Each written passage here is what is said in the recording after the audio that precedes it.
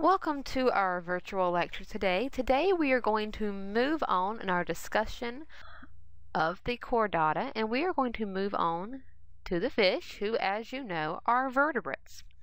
So we're going to start off. There are, we mentioned earlier, three classes of fish that I want you to be aware of. One of these classes are the Agnatha. And then we're going to get into the other two types. These fish are different from the Agnatha because the Agnatha lack jaws and have a few other features they are lacking that we'll go into in a few minutes. These other two classes of fish do have jaws, and see if you can think what these may be before I tell you. We have the chondrichthyes, and then we also have the osteichthyes.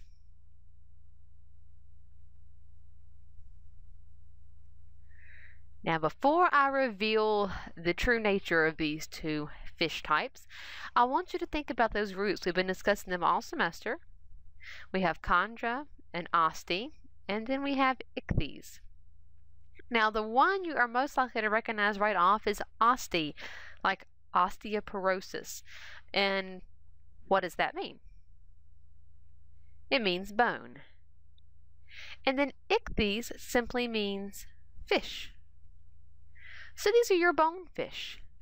And chondra equals cartilage.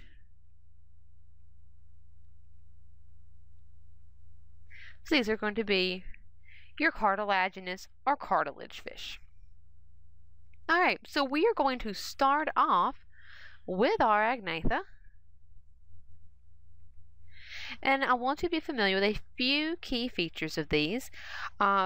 They do have a cartilaginous skeleton. They have a smooth skin. They do not have scales like the other fish will. And they are jawless, which is a very key feature to keep in mind. It's what separates them from the rest of the fishes. And they also lack paired fins. So what you have on your Agnatha, and the example that I'm giving you here is what is called a lamprey.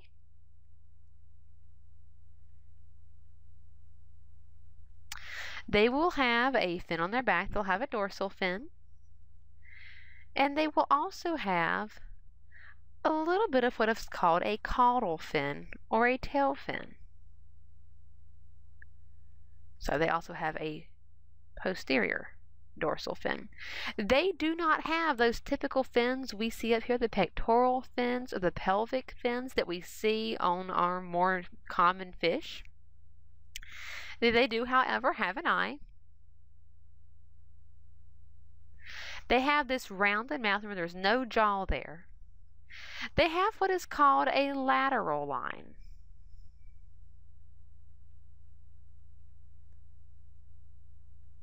Now, this is something that all of your fish have, and the lateral line is actually very important for swimming animals because it allows them to sense pressure on both sides of their body, and they can tell where other fish are swimming close to them using the pressure-sensitive cells in this lateral line.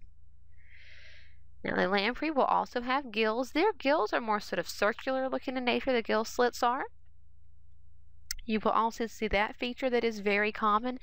But what's really interesting about the lamprey, or what they're most famous for, is in general they are scavengers. But there are some of these that are actually parasitic. So what I'm going to do now is sort of break out from doing my drawing. And I'm going to take you over to a YouTube video so you can see a lamprey in action. Okay, so we are going to move right on from our Agnatha into our jawed fishes. And our jawed fishes, like I said before, are our osteichthyes and our chondrichthyes. Now, all fish that have jaws have four characteristics that they share in common. One of these is that they are ectothermic.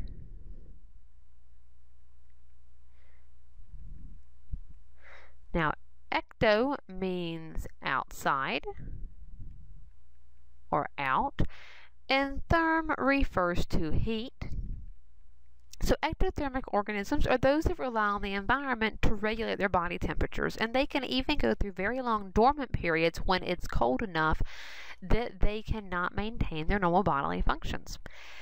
Now, all of our fishes, our chondrichthyes and our osteichthyes, will also have gills. Gills provide oxygenation for the blood. Blood is pumped from the heart to the gills. It's oxygenated, and that blood that is carrying the oxygen then goes to the rest of the body, providing oxygen for cellular processes such as cellular respiration. Now, they will also all have a skeleton. Now, this skeleton can be cartilaginous or it can be bone, but they will have that, and they will also have pairs of fins from the skeleton. If you remember in the Agnatha, we had a dorsal fin and a caudal fin, but we did not have any pairs of fins, and I will show you what those look like in just a moment. And then finally, all fish will have scales, which are poor Agnatha lacked, and these help protect the skin from the environment. So if you pull a scale off, there's still skin underneath there. The scales are on top of the skin and protect the skin. They are not the skin itself. Okay, so we are going to move to our chondrichthyes. And our chondrichthyes are our cartilaginous fishes. Sorry, that's one of those words that if I talk while I'm spelling it, it will come out all wrong. These have a cartilaginous skeleton, which means it is not made of calcified bone. And I'm going to attempt to draw one of these bad boys, so give me just a second to get this drawing going and not make a complete fool of myself. Alright, I think that's going to be a lost cause today. Let's fix that very quickly, and then we're just going to move forward with whatever comes out of this silly digital pen. I never have gotten the hang of these things. Alright, so the first thing we're going to come to that's a big obvious structure is our dorsal fin. And then you will go along the body, and they will actually sometimes have a second dorsal fin. And then you will move to a caudal fin, which, as you may remember from the Agnatha, this is your tail fin. So we have our dorsal fin.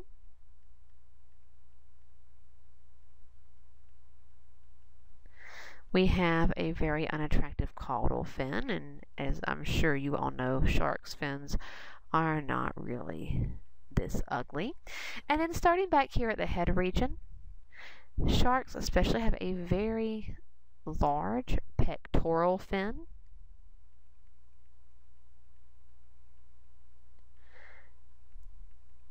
And I'm sure you have seen those before, and this is actually one of those paired fins that I mentioned to you earlier.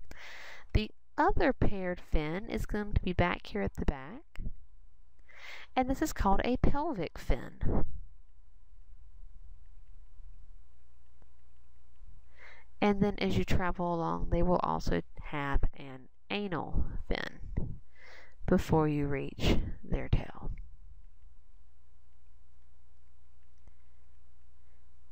Now, the pectoral and the pelvic fins are both paired, so on the other side there is a matching fin. So if you think about it, the pectoral fins are rather homologous to our arms and the pelvic fins to our legs. This is, if you think about it, we have our pectoral muscles and our arms are located close to those, and then the pelvic fins will hang down more, and sometimes cartilaginous fish are shifted further back. So we have differentiated now our chondrichthyes from our Agnatha. We have the pairs of fins and we have a nice well-defined jaw. We will also have visible gill slits. And this is one of the main characteristics that makes it easy to tell a chondrichthyes from an osteichthyes, as they will actually have a cover over their gill slits so they are not visible from the outside. One of the other interesting things, and we mentioned this is true of all of our jawed fish, is that they have scales. And the scales of a shark are called denticles. And Dent refers to teeth. So these are quite literally little teeth scales. And they always point towards the tail end, which is also called the, anybody remember? The posterior. So all these scales point towards the posterior end of the fish. So when you rub him from posterior to anterior, he will feel like he is covered in sandpaper. And if you've ever touched a man's face, if it's been a few days since he is shaved, if you go down with the hairs, it's soft and smooth, and back up, it's rough. And this is what my daughter always comments on, is that Daddy feels like sandpaper. And so that is very much the effect you're getting. When you go down the length of the scales, it is a fairly smooth sensation, and when you go up backwards, it feels more like sandpaper. Now, to make these little sandpaper scales even cooler, the shark's teeth are actually modified denticles or modified scales, and they can have up to 3,000 teeth in their mouth at once, but they only chew with the first 2 rows of teeth. After that, when a tooth is damaged, teeth behind it will come forward, and I believe they can have around 20 rows of teeth, but don't quote me on that. Now, our largest sharks are filter feeders. They eat mainly crustaceans, small crustaceans called krill, but all sharks are predatory, and they rely on their senses to catch their prey, and our filter feeders have to have these senses as well. One thing they can use to help them catch prey, and you may remember this from our agnatha, is the lateral line. And this can help them sense the pressure changes in the water with those pressure sensitive cells that line this canal in the body. Something else very cool about sharks, though, is they can sense the electrical impulses created when our muscles move. Muscles move based on small electrical currents, and the shark can actually detect these. And then the final thing is, if something that can sense pressure and electric currents from your muscles isn't bad enough, it can smell a single drop of blood in 115 liters of water. All right, now, sharks, when it comes to their reproduction, you do have separate males and females. We do not have hermaphroditic sharks. So we have male and female sharks. They do mate via internal fertilization, and there is a single all-purpose opening called the cloaca. It is used for excretory, digestive, and reproductive purposes. And many species lay eggs, but there are also quite a few that give birth to live young. And I can give you a link to a video that takes you to, I believe, it's a lemon shark giving birth to her live young. But there is something very interesting that happens within the uterus occasionally of sharks that give birth to live young, and it is called intrauterine cannibalism. Let me let you digest that for just a second. Intrauterine cannibalism, and this is where the young will actually eat each other inside the mother's uterus. Brings a whole new perspective to asking the kids to please quit fighting in there. All right, very quickly, when you watch the shark video of the birth of the baby sharks, you will see they do have an umbilical cord. And so that brings us to the question of, do sharks have a belly button? And in the case of sharks that are born live, they will have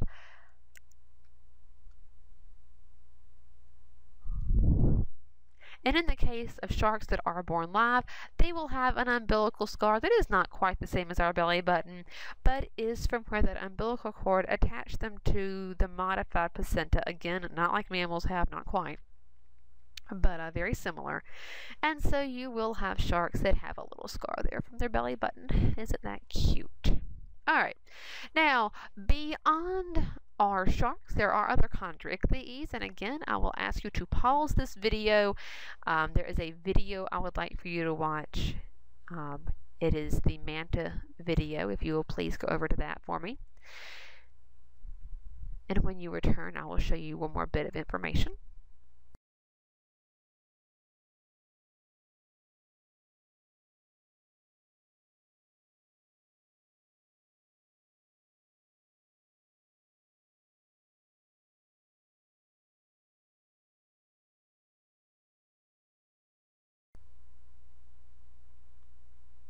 Okay, I'm going to assume that you went and checked that video. Thank you if you did, and if you did not, shame on you. Pause it now and go.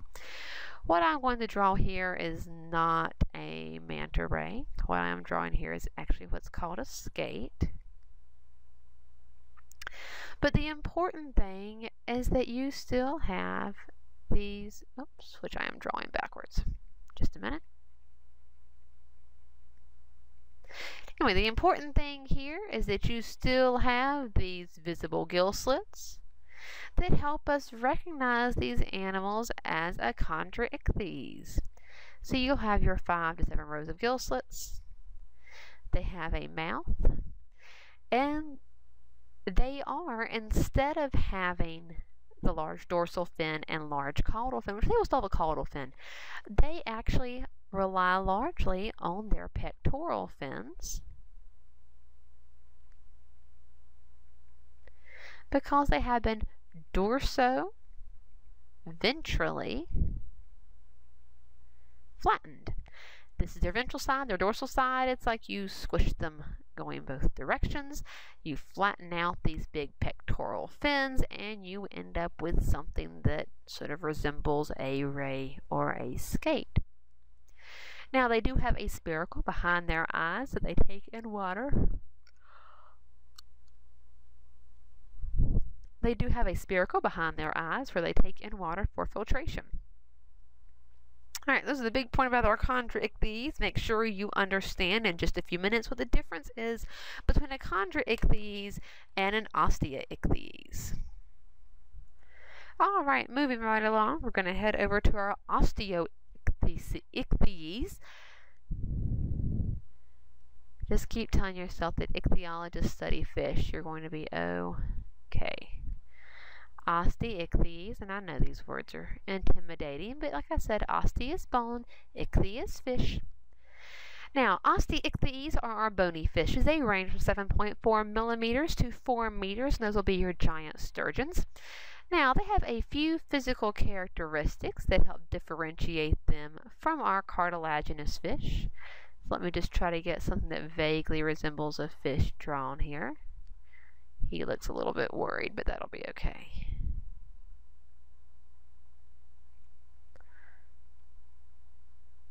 Maybe there's a chondriichthyes coming to eat him, and that's why he's concerned. It's sensing his electrical muscle impulses. And yes, I know, he looks a little funky. We'll make do. So, one of his big features that sets him apart from the chondriichthyes is there is a cover that protects the gill slits, and this is called an operculum. If you have ever seen anybody hold up a largemouth bass and they're holding it up and showing that sucker off, and that's funny looking, but you get the idea, and then you see these flashes of red around what we think of sometimes as being the gills, and the red is actually in there or where the gills are, and that covering that's flapping back and forth is your operculum. So this is going to cover the gill slits in our osteichthyes, and it is not present in our chondriichthyes. Now, like the chondriichthyes, we will have a dorsal fin. I think I mentioned our caudal fins.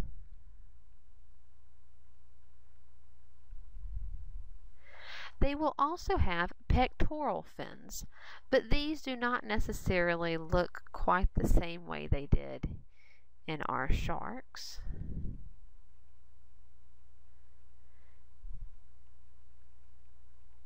And then you will also have pelvic fins, and these are not necessarily as far away from the pectorals as they are in the shark. However, they do hang down more than the pectorals do.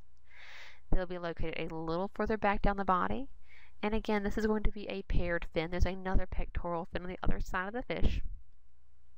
And these are some of the structures that you need to be able to make sure you can recognize.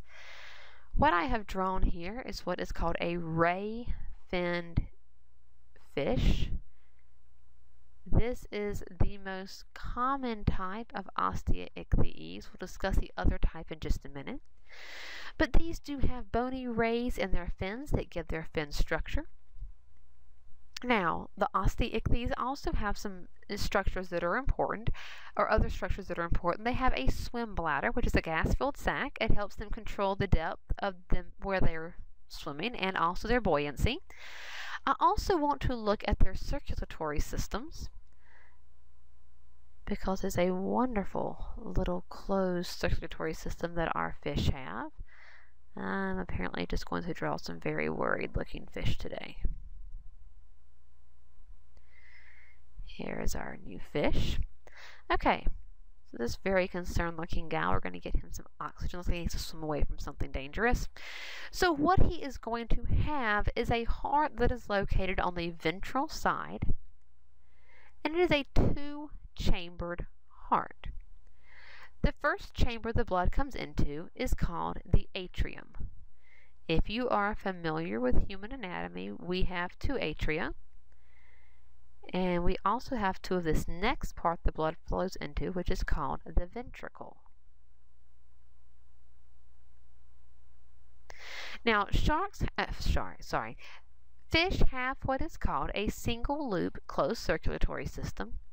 And what that means is the blood flows from the atrium to the ventricle, and then it is going to go from there to the gills. In the gills, it is going to pick up oxygen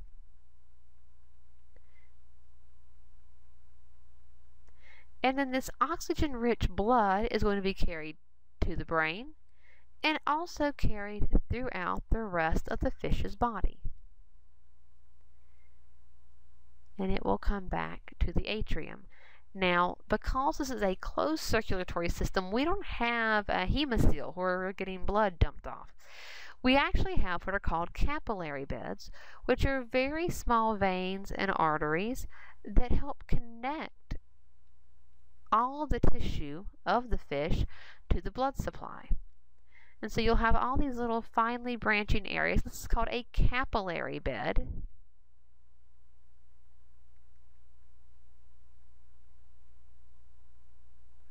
That allows gas exchange to occur throughout all the tissues of the fish. This then connects back up and carries the blood back into the heart. Now, just a quick bit of terminology when we're talking about hearts is veins will always carry blood towards the heart.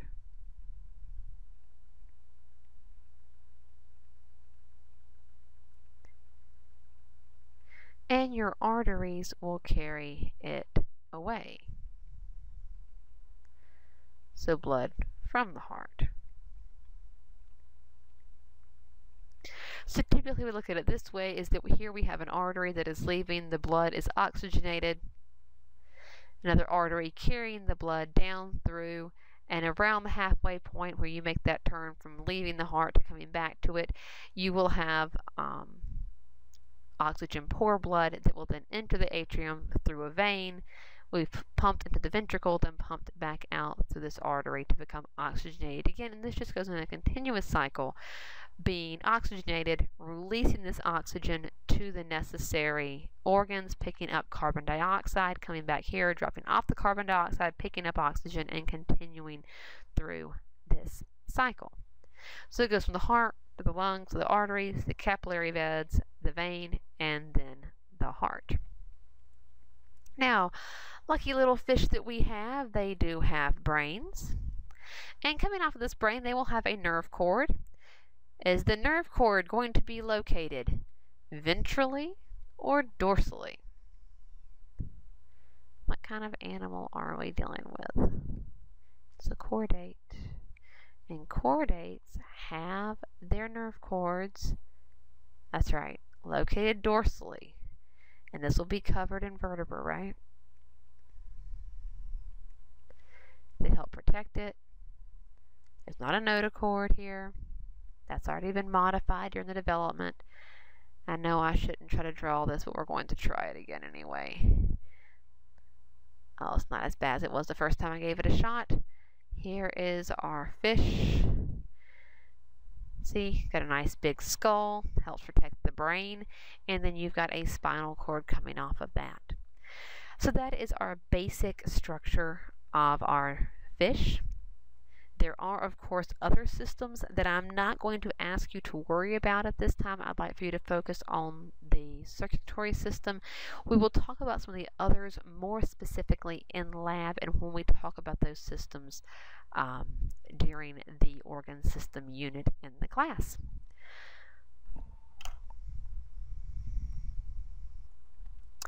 Okay, so that was our ray-finned fishes, and I promised you we'd also talk about something called a lobed-finned fish.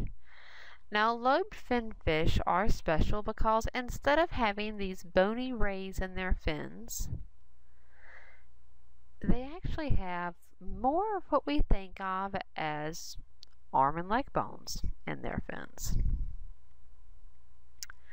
So in their pectoral fins, you will find bones that are very similar to our arm bones, and in their pelvic fins, you will find bones somewhat similar to leg bones.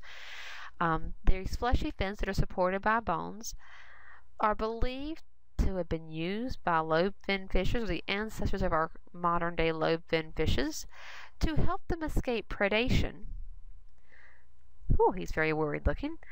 Because the ocean is where the majority of life was during this time. And so there were lots of predators. It was very crowded. Competition was very stiff. So what the lobe-finned fish would have been able to do is to use these stiff bone-supported fins for actually sort of pulling themselves along in very shallow water, and possibly even to scuttle between bodies of water that are very close to each other, allowing them to move from one body of water to another if competition got too stiff, if feeding was insufficient, or if predation got too heavy. And so it is believed that this is where he made the transition from water to land. That the lobe-finned fish are what led us to our amphibians. So just very quickly, the transitional form of the lobe-finned fish, that is sort of, you can think of like the missing link between the lobe-finned fish and the salamanders, had a shoulder, which was connected to a humerus, which is what we have for an upper arm bone. And then there were two more smaller bones connected to this, which we also have the radius and the ulna.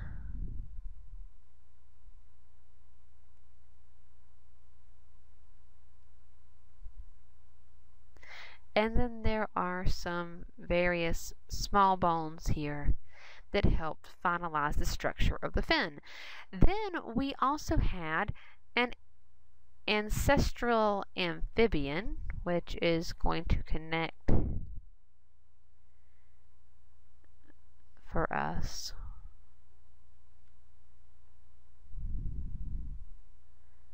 Just one moment. Let me draw something not just terrible here, or at least, debatable. This is our ancestral amphibian. He's going to be a little bit happier than our lobe-finned fish was. He will also have a shoulder.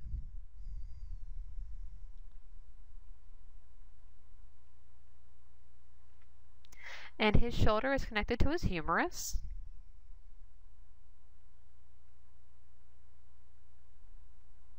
Which is connected, crazy as it may sound, to a radius and an ulna.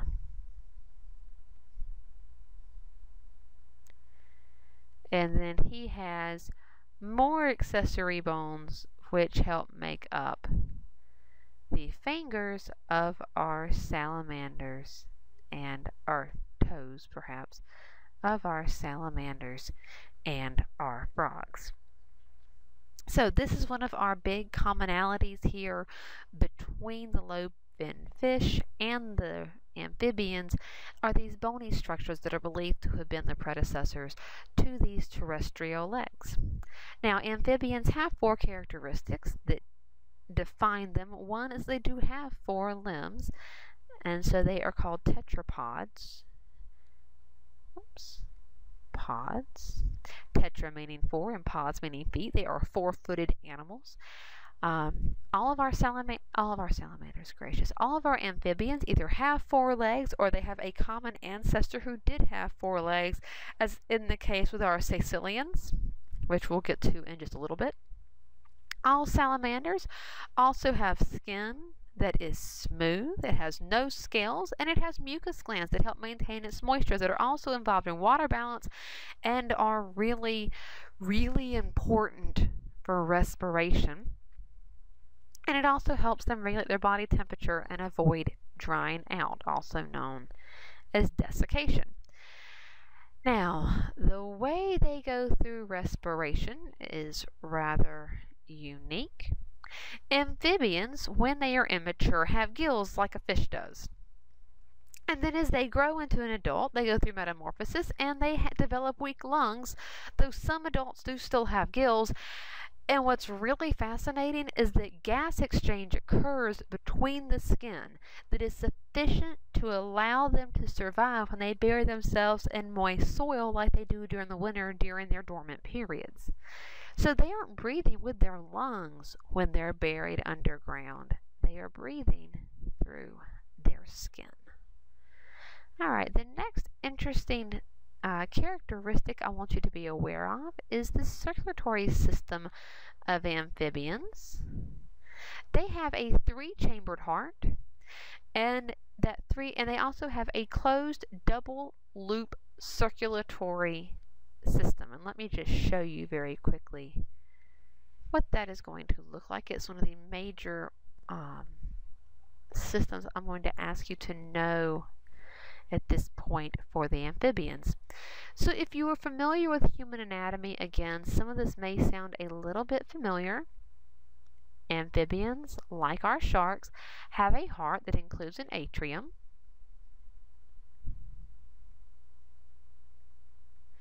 And this will lead to a ventricle.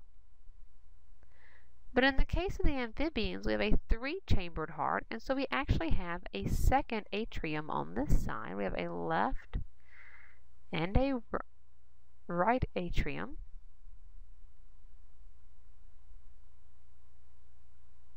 This is my frog heart.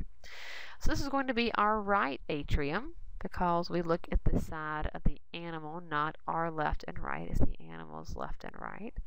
This is our left atrium. This is the ventricle. And the way this works, and I'll show you some more details in just a minute, but blood will come into the right atrium and the left atrium. Both of these, the blood is pumped into the ventricle when the atria contract, and then when the ventricle contracts, all of this blood is pushed up through this artery, up and out of the heart. Now, there is a combination here of blood that is rich in oxygen and poor in oxygen, and there is a little bit of mixing that occurs, but in general it is not a thorough mixing that occurs in the ventricle before it is pumped up and out. Now I want to show you an overview of how this heart sort of fits into the whole puzzle of a frog's circulatory system. We'll see how ridiculous my frog can look. He's got some really big thighs and a really big belly, which in all honesty is pretty typical of a frog. Alright, so there's my frog. So what we're going to have is, I'm not going to draw all the parts of the heart again, but there is the frog's heart. You're going to have that major artery come out. This is coming out of the ventricle. It is going to branch and go three different directions. One set of branches goes towards the head. One set is going to go towards these sort of underdeveloped, puny little lungs. And then from that you will have another artery branch off and go over here closer to the skin. That's where the real action is. There's more oxygen to be gathered there quite often than in the lungs. And then you will have a final part, and this is all going to be my artery. But I'm going to show you this one because I want you to see the shape. And the final branches come together to form something very similar to a heart shape.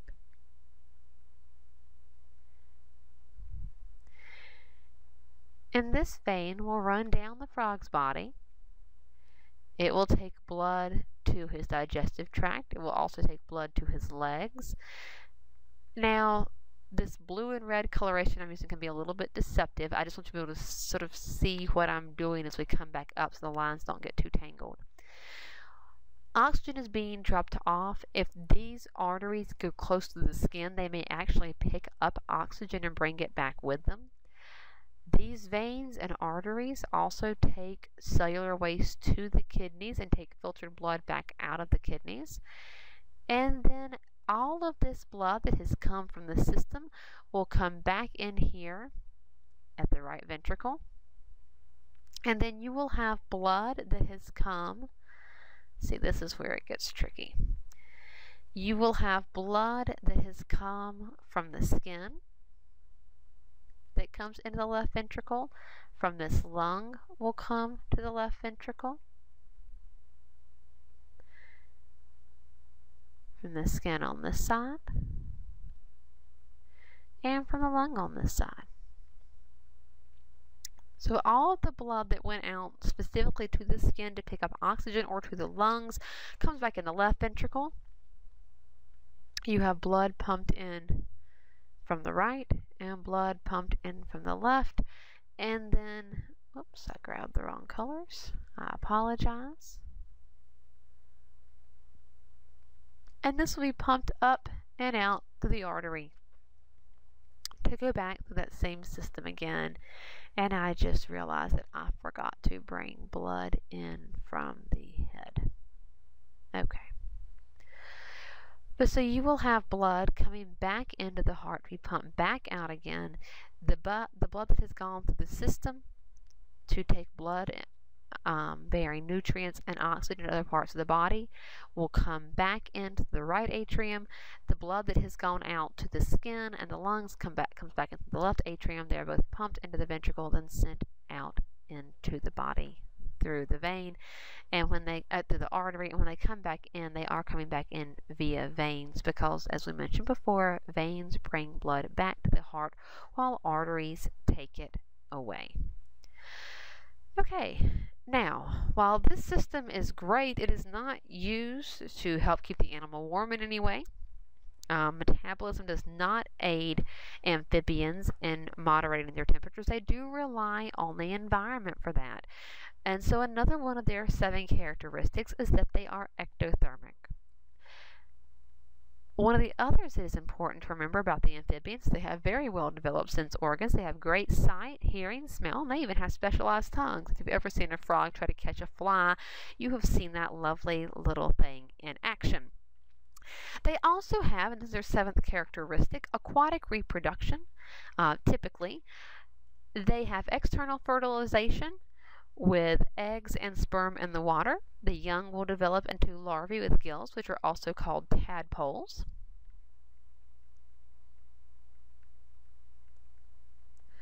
And they will have a head and a tail-like structure. They're going to look more like a tiny fish creature. And they will have gills and a small mouth. And what will happen is they will actually go through metamorphosis and they'll start developing legs and their tails will start shrinking. And eventually you will end up with a frog or a salamander that has matured into adult, no longer, in the case of frogs, has a tail and loses the gills, and they are replaced as very weak lungs. And these are typically more land-dwelling organisms.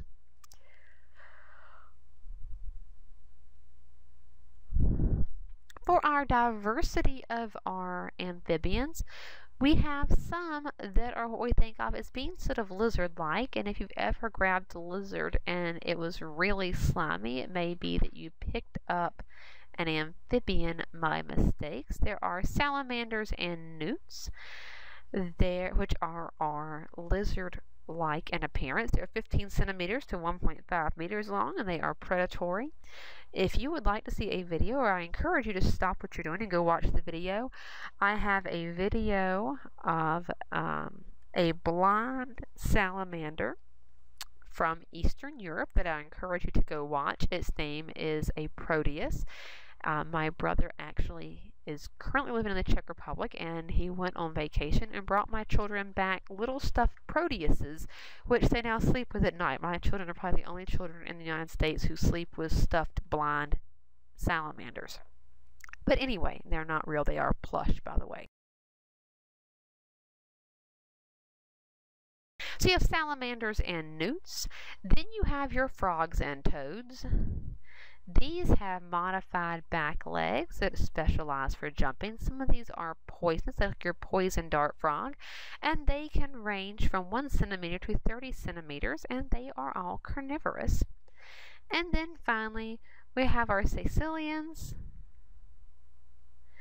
These are worm-like in appearance. They're sightless and legless, and they range from 10 centimeters to over a meter long. And these are typically found in very moist soils, and many of us do not ever get to see a caecilian. Certainly the most common amphibian that we all see on a regular basis are the frogs and toads. Okay, well that concludes our lecture on the fishes and the amphibians. If you have any questions, please let me know. Please make sure you watch the videos that from YouTube that go along with this lecture. You will be responsible for that material. And if you have any questions, please let me know.